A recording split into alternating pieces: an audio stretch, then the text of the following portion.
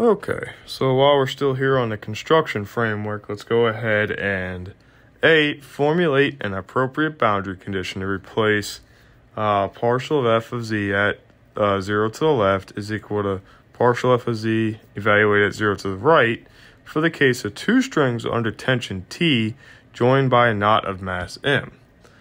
B, find the amplitude and phase of the reflected and transmitted wave for the case where the knot has mass m and the second string is massless. Let's kind of doodle it out.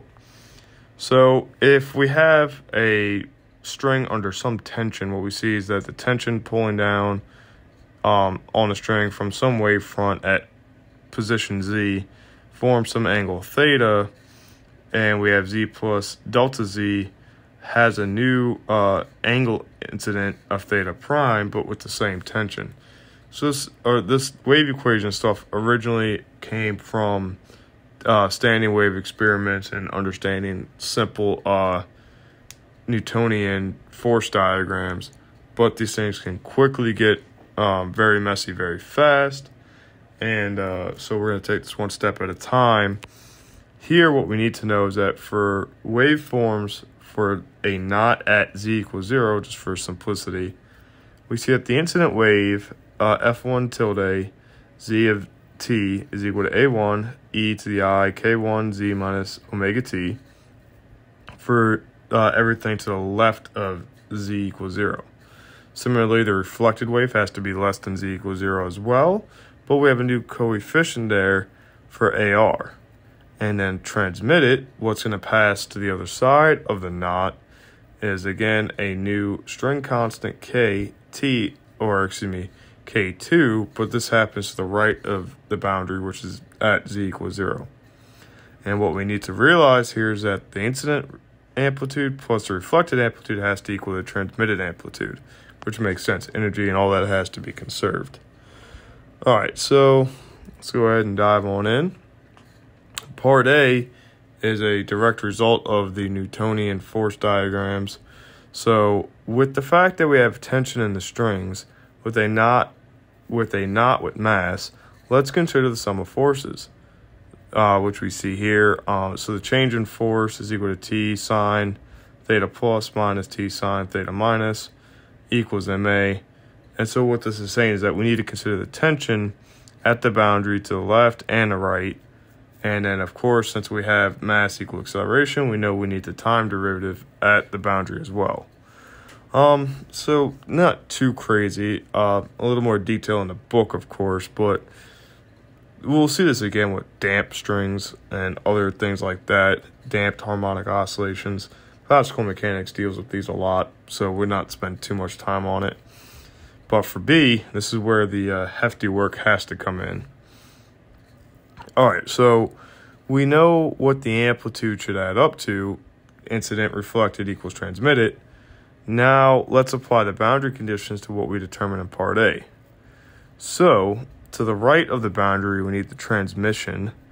And to the left of the boundary, we need the incident plus the reflection, which is, as we see here in the first bracket, f of t. In the second bracket, you have I and R. And then, of course, since we're looking at what happens at the boundary, the time derivative of ft is what is needed since we're looking straight to the right of it, since massless and all that other stuff. All right, so let's just take these derivatives and chug them through. Again, with z equals 0, they simplify kind of easy after the fact. You see that the first derivative is done on the left-hand side, then evaluate it. We need to take two derivatives for the right-hand side. So we do that. After we do that, we see that we get a equation in the, third line here. T times big parentheses I k2 at e to the I omega t minus I k1 bracket ai minus ar e to the I omega t is equal to m times I squared omega squared at e to the I k2 times 0 minus omega t. Again, the thing to note here is that after you simplify this down, both left-hand side and right-hand side have a factor of e to the I omega t, and they cancel. Wonderful. That's exactly what we expect with the exponentials. Furthermore, if we divide over the IT from the left-hand side to the right-hand side and multiply it to get rid of that I in the denominator or rationalize it, what we see here is a quick, easy consolidation of what to get K1 and all the transmission coefficients to the left and everything that happens to the left of the knot on the left-hand side and everything to the right of the knot on the right-hand side. Hence, we simplify down to K1, A1 minus AR is equal to K2 minus IM omega squared over T AT. Okay. Phew. Again, messy. This whole chapter is messy with these computations, so we're going to try to take it a step at a time, but no promises. It just gets messy. So let's multiply the amplitude equation by K1 and add them. Again, the amplitude equation comes from AI plus AR equal AT.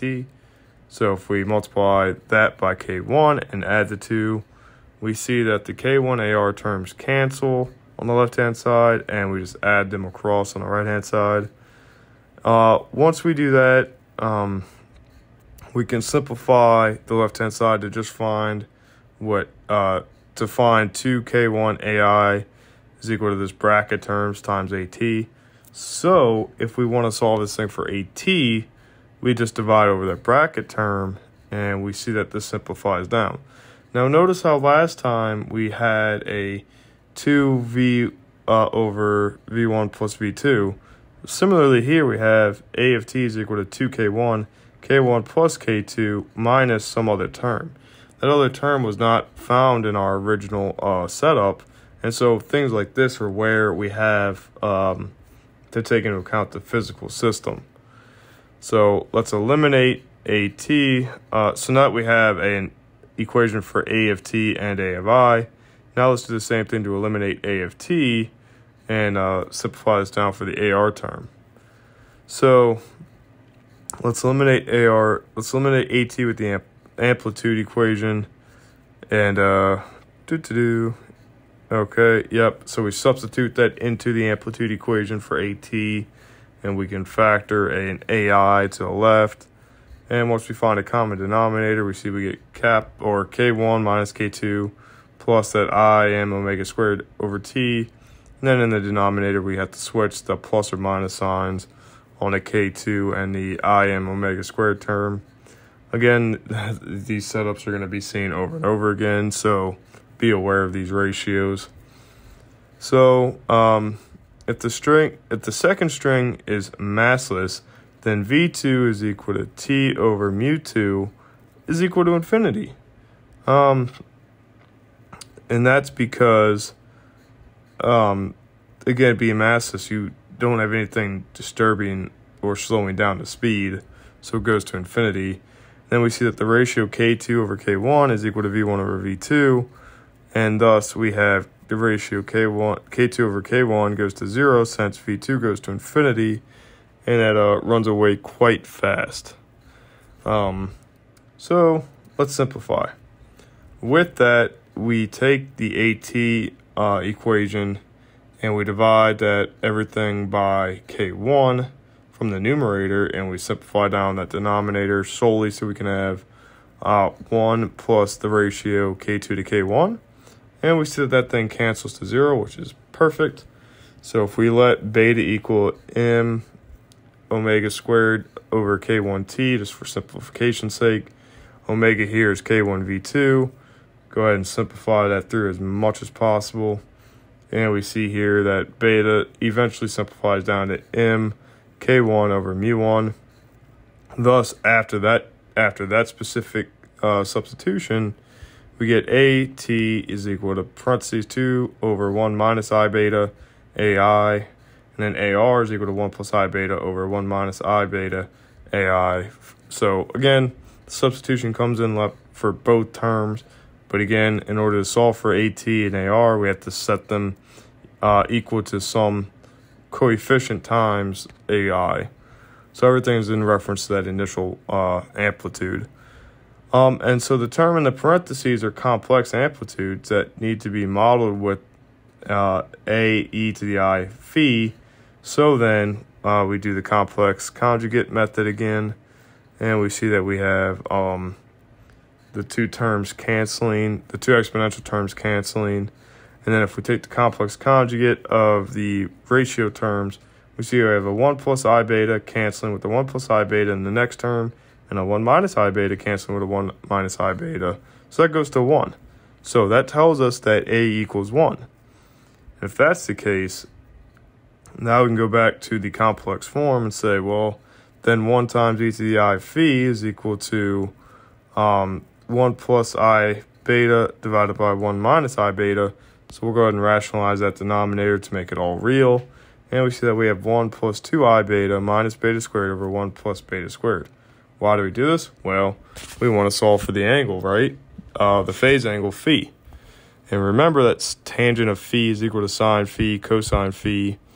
And we know that the complex sine and cosines are equal to e to the I phi minus e to the negative I phi over 2i, e to the I phi plus e to the negative I phi over 2.